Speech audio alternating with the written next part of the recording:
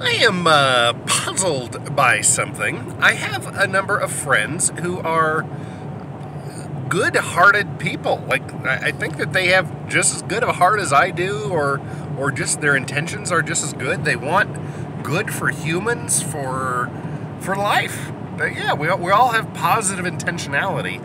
However, I have a handful of friends who don't use logic and reason as their foundation, and that's kind of, I'm talking to you today, and I'm not so much telling you anything today. Many of my videos are offering little pieces of advice based on what I have learned over the years, and showing the conclusions of thought experiments I've done or things I've worked out rationally and logically, etc. But today is more of a question, and today's question is, how do you figure stuff out if you don't use logic or reason, or that combination? And so the frequent argument is, well, logic and reason don't get you the whole picture. You have to think about emotion, you have to think about how people feel, and all of that is relevant, and you shouldn't just exclude that when you think about social science, about how all of us human critters live together, how society works, etc., etc., how it should work, how we could improve it, etc. So that is my big question, is how, not what you think, because that's easy, we all can just think something, but it's the system for how we come to conclusions. And that is what I have not been able to figure out, how a person is able to do that without logic and reason. For me, as a person who believes in logic and reason, if a particular issue is presented, I look at it, I look at what my values are, I look at what the other person's values are, how high we rank a certain thing in terms of our personal, how much we value it personally. And so I look at that, and I look at logic, which is kind of the science, the rules of communication, of how we speak to each other, how we debate ideas. And then I look at reason, which is more of just how things are, more of a gravity kind of thing. It's a science of things human, things social. It's not just a language, it goes beyond that. It's more of a physics kind of thing, the physics of humanity. And I guess it goes beyond just the social aspects of it. I guess you could use it for physical things as well, to say that it's not reasonable that a person who has a lifting capability of 100 pounds could lift something that weighs 10,000 pounds all by themselves without assistance of a tool. So that would be a reason-based thing. So if you're not using that, and you're not adhering to those rules of debate, how do you then decide things? And I truly don't know, because every argument that I come up with, and of course when I say argument, I mean that in a very fun, positive manner. I love arguing big topics with friends.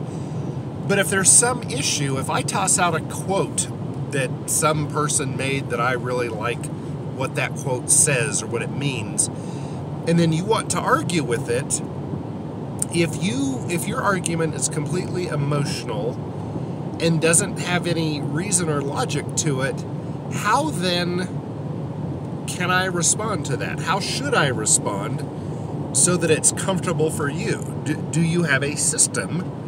So if you have decided that the system of logic, reason, that's a bad system, or it's not even bad, if it's just one you choose not to use, is there a replacement system, and how can I go about learning the basics of that system?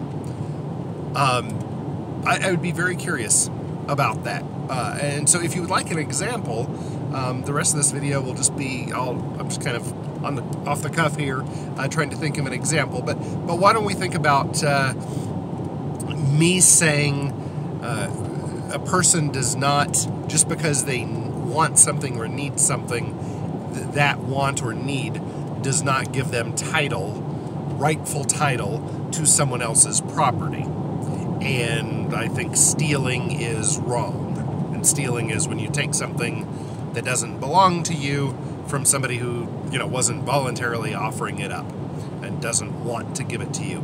So if we kind of started with those fundamentals, that foundation, then I can easily argue my point using logic and reason. But then when the response is illogical, unreasonable, if you respond to me and say, well, yeah, but you can't just, what are you going to do if you have somebody with no arms and no legs? They have to be able to eat. So are you saying they should starve to death? Well, that is just an absolute illogical, unreasonable, intellectually unfair, rude comeback that I've heard many times. But how do I then respond to that? Because I can respond logically and reasonably and say, no, I didn't say I wanted anybody to starve to death, a person with no arms and no legs to starve to death. Didn't say I wanted that. I just said that you can't, just because that person wants or needs food does not mean that they automatically, somehow magically have the right to food. I don't believe that they do. And then the response that I would often get to that is, well, you just want them to starve. Well, no, I have no desire for them to starve. If you would like to start a charity and help provide food to people with no arms and no legs, it's very likely that I'll donate to it. Like, I support that. It sounds like a really good idea. I feel sorry for somebody that's in a tough situation like that. So that would be my response. And then the response that I hear back is frequently, well, you just don't realize that human beings, we're here together as one. We're not individuals. We're one big group, and we should help each other. You can judge a society by how much they help the most downtrodden among them. And then I would say, well, that is your opinion. That is your preference. Perhaps my preference is that without working on it or being disciplined, that I could weigh 220 pounds and be able to bench press 500 pounds and be able to run marathons effortlessly. Well, those are just kind of wishes, emotions, kinds of things. And so we could say stuff like that. But if we're having a serious intellectual conversation and we truly want to move humanity forward, I don't know by what system or what system I can use to argue with you in a kind way, trying to come to conclusions that make sense. I hope this example was helpful, and I really, truly am looking for ways to communicate with people. If you are one of those people who do not trust logic and reason completely, and intellectual consistency and all that, I am looking for a way to communicate with you. I already know how to communicate very well with people who use the other system. I legitimately want to learn from you, so please tell me the system, the how, about how I can argue with a person who does not adhere to logic, reason, intellectual consistency. Thank you.